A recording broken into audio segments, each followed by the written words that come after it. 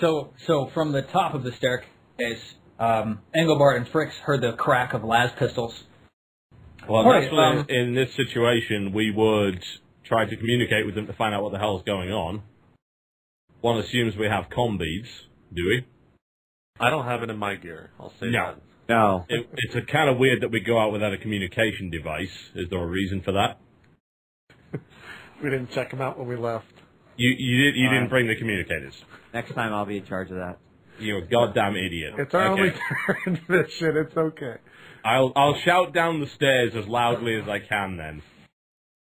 Hi guys, what are you shooting at? What's going on? We're under fire. Get down here now. Alright. How many assailants exactly? You're saying this to me? No, I'm shouting it down the stairs. Hurry up. Kappa, get your ass down here. We're under fire. Awesome.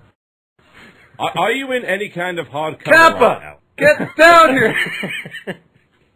Well, I was merely suggesting the possibility of tossing an Imperial issue frag grenade down the stairs, but I can't do that if I don't know how many bloody assailants there are. No! Come down here with no grenades.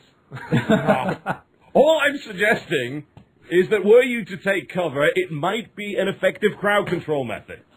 Can't do it. I think the little bit of crowd control is in order. What I'm saying is I've balanced the probability, and I feel that the possibility of friendly loss of life is acceptable in this circumstance. Yeah, that makes sense. I'm going to pull out a frag grenade, and I'm going to toss it down the stairs on a fairly long fuse. Okay. Oh, Jesus.